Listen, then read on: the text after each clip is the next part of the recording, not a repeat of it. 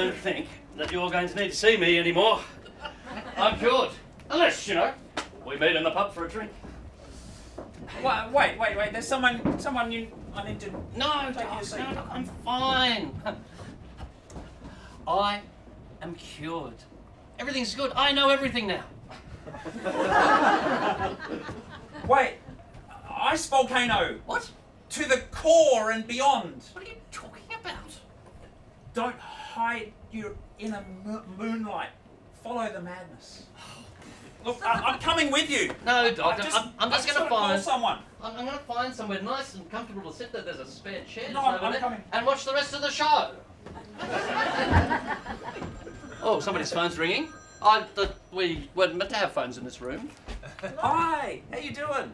I'm good, Ben. How are you? Ah, yeah. Oh, there we go.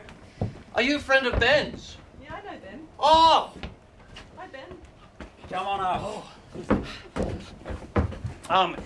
Have a seat. Now, my friend has faith in science. Yes, What do you think about that? Well, that's really not the way that science works. Oh, I thought I had it all sorted. Go on. Well, I'm a climate scientist, and quite often we hear this question, do you believe in climate change? And that's really not the right question to be asking, because science is a process, and it's about gathering evidence. It's not about whether you believe in it or not. Yeah. Okay. Doc, do you have any questions? So... well, you've sorted him out quickly. So you study ice. Yes. Tell us a bit about the albedo effect. So ice is white. Yep. See, this is the ice I have in my drink. Yeah, that's probably clear. But the ice that covers Antarctica is white. Antarctica? Antarctica is white. Are you here on holiday?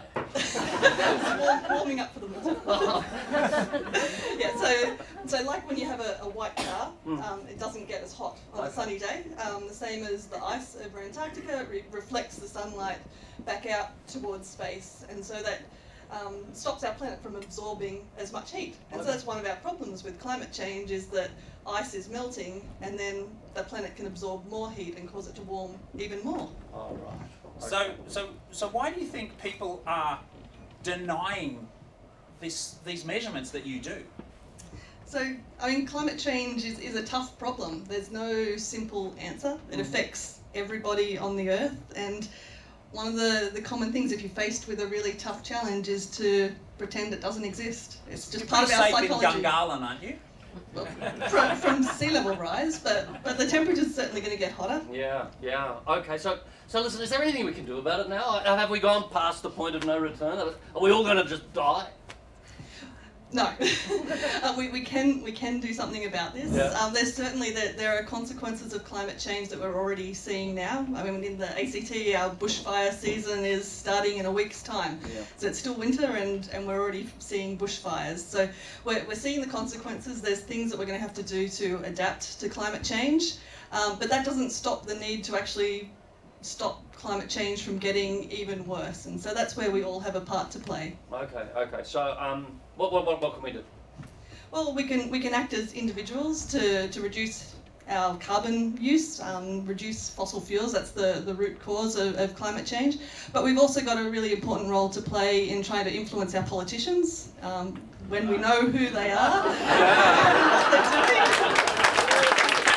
Hey, let's email ScoMo. Yeah, what a day. But obviously our politicians can't be trusted with this. They've shown us that they're not acting in the interest of the nation. They know very well what the problems are, but that doesn't sort of stop them from then just acting in terms of what's good for their short-term political career. So we also need to play a role in influencing business and those other methods where we can actually, through the economy, actually make a positive impact and slow down climate change. Yeah. So what do you say to those people who say that scientists are just in a big conspiracy? You know, the IPCC is a conspiracy.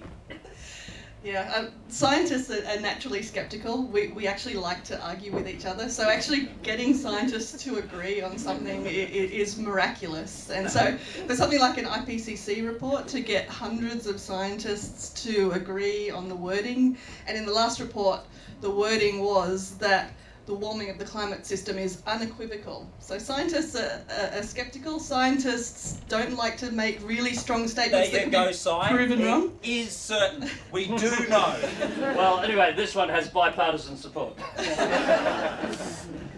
Okay, all right. Is there anything else you wanted to tell us? Look, everybody's listening. Just go back to your drinks, you guys. Yeah, this is a private conversation, people.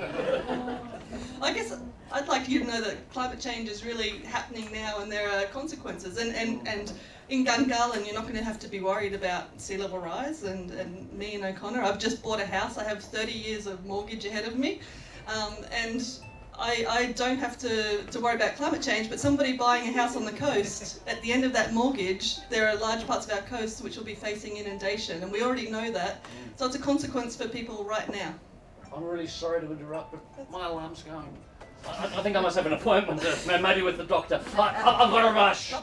Lovely to meet you too. I think you're fabulous. Okay, thank you. We're having a get together later, so come around for another drink. Another drink. I like that one we just bought you.